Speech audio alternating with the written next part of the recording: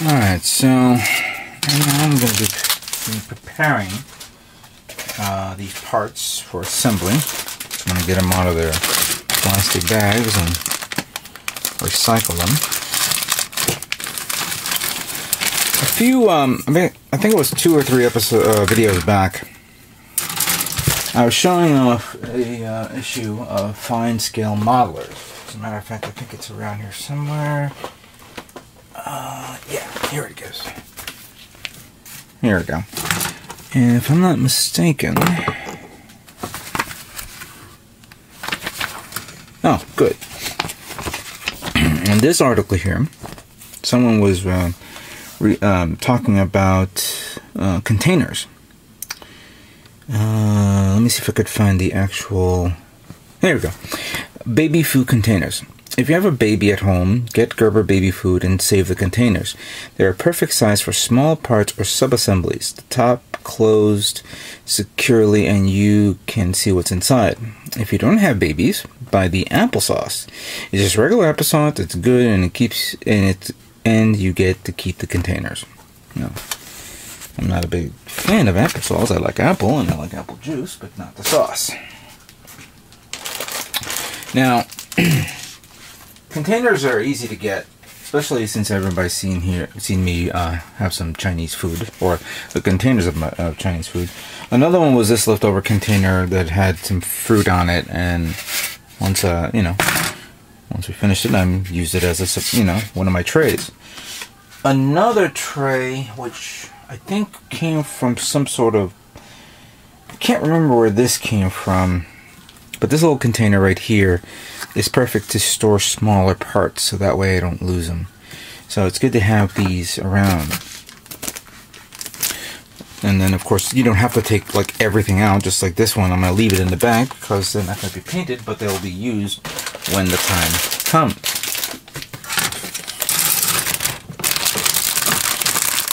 Fine Scale Modeler has been one of those cool magazines that I've been purchasing every now and then. It's a great refresher. You learn some new tricks and techniques that you never knew about. You don't have to buy the most expensive products just so it looks good. You know, hobby model building can be an expensive hobby, but it doesn't have to be expensive. It could be, you know, relatively cheap, as long as you know what you're looking for. I'm hoping that maybe sometime in the beginning of calendar year 2013, I want to do a follow-up on my tools that I like to use and techniques for building Gundam. I had a video a long time ago that people are still watching it to this day. I was like, why are you watching that video? But I'd like to do a revised version.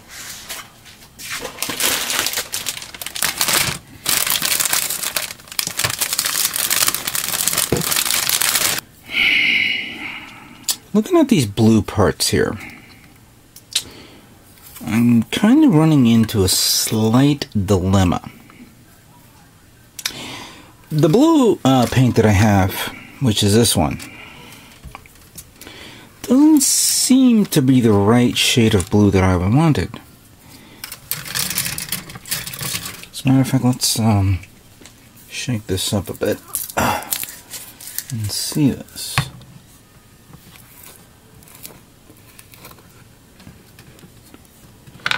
See, it's a nice blue. I'm not knocking it. I just don't think it is appropriate for this kit. I'll take a small little sample here using a toothpick.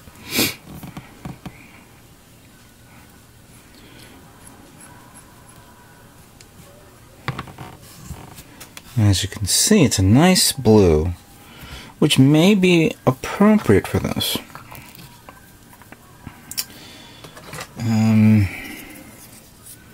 But I want to show you guys something.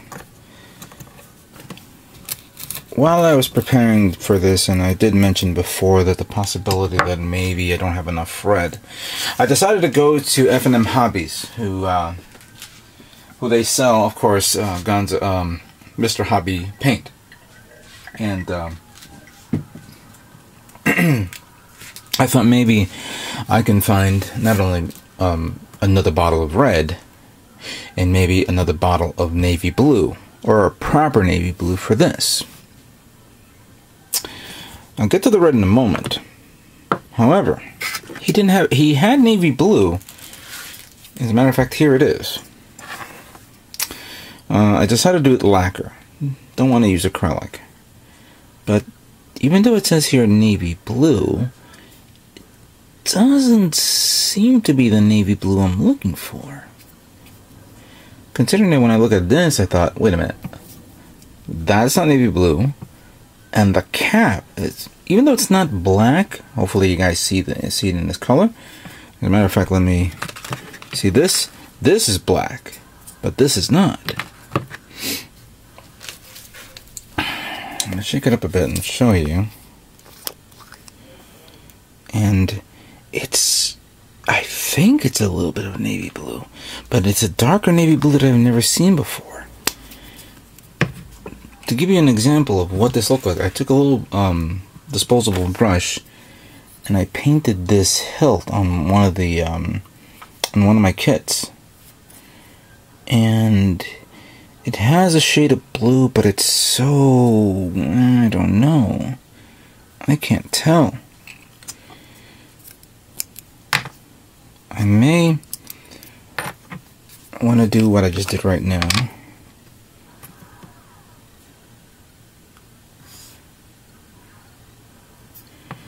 And as you can see, it looks black, but like a charcoalish black. And this one looks like a blue. I'm going to let you guys decide this. Decide whether I should go with the Mr. Color, number 14 navy blue, which I'm going on the fact that I'm going based on the fact that maybe during the airbrushing phase the blue will show up or shine out pretty well. Maybe I have to mix it up a bit more. Or should I use Tamiya's X4? Considering there's not that much parts to use, I have enough blue. You guys tell me, what should I do? Okay. As you see here, all my red parts are in a little round tray. All my charcoal parts are in my square tray. I have the smaller tray. I have a very limited amount of blue and yellow. I still have the white parts. I have another tray, but I haven't looked. I said, let me leave that there because I don't think I'm going to need to do anything with that yet. But I'll get to it in a moment. So, right now, I'm going to go into the process of sanding down the scratches.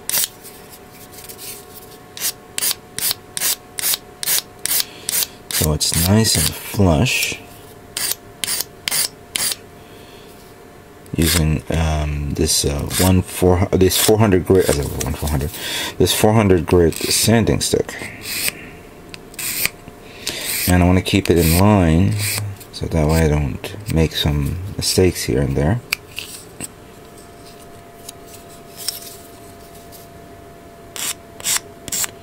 This will pretty much take up a better part of the day or two, depending on how much time I have to work on this. I'm hoping that the weather doesn't get too cold for me to airbrush this kit.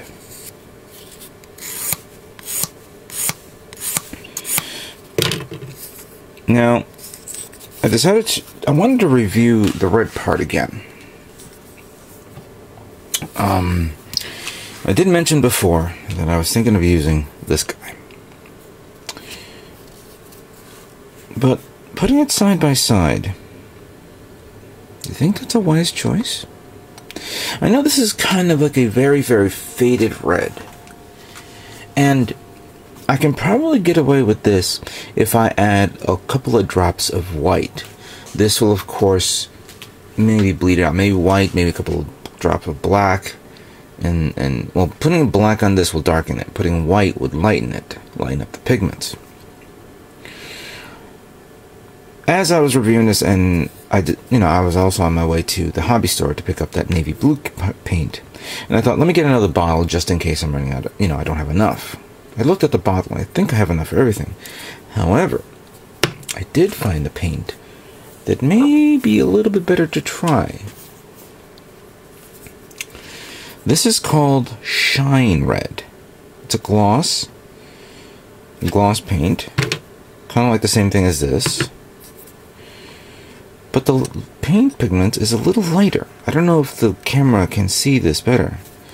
As a matter of fact, let's open it up and get a test sample.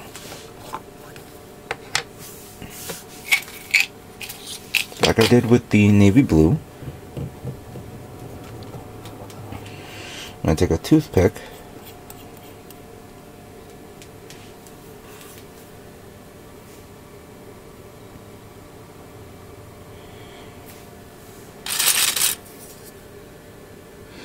That's an interesting shade of red. It is not as deep as the other red. Yeah. I think I'm definitely going to use Shine Red on this. Number 79, Shine Red. Alright. So I think I got my paint that I'm going to be using. Right now, I'm going to take the time of cleaning up all these parts.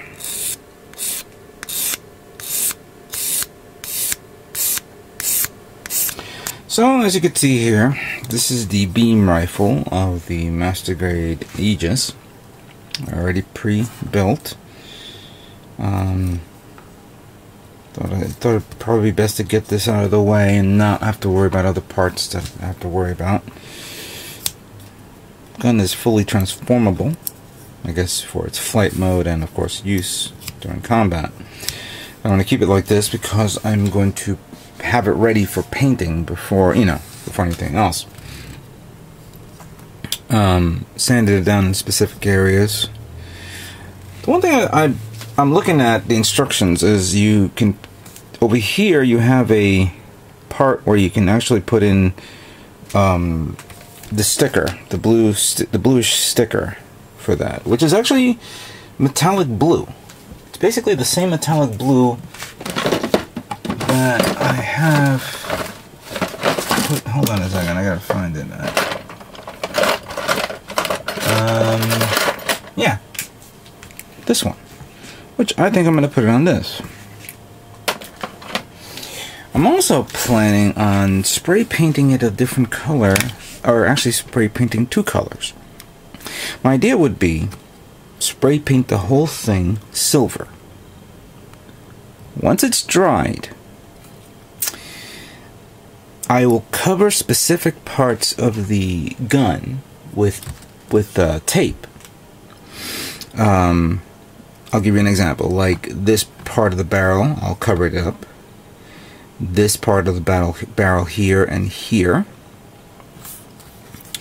The trims that you see over here.